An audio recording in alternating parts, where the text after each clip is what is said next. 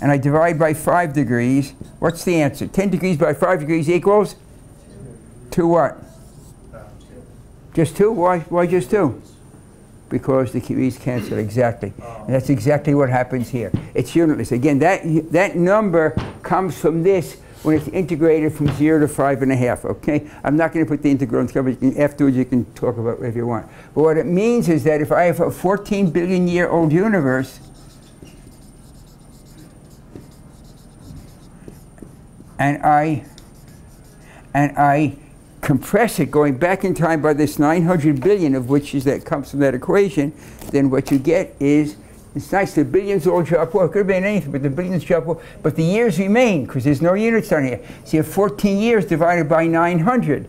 That would be the perceived age of the universe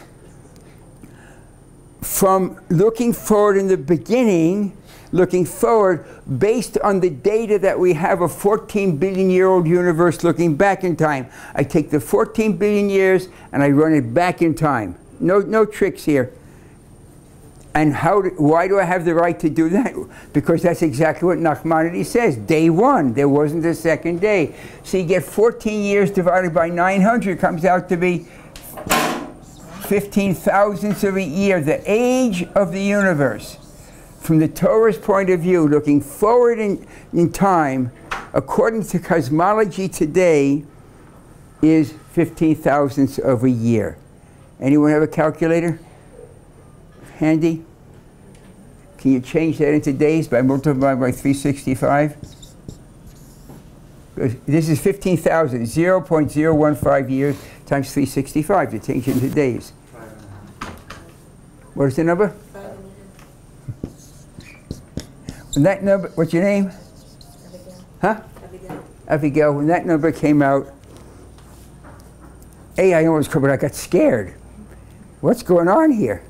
Do you realize the Bible may actually be true? That is a problem. I mean, it has all these things you're supposed to do. Wouldn't it be better if it was just like a poem? You know, maybe don't eat, you know, this and that. Maybe don't work on that day. Just maybe.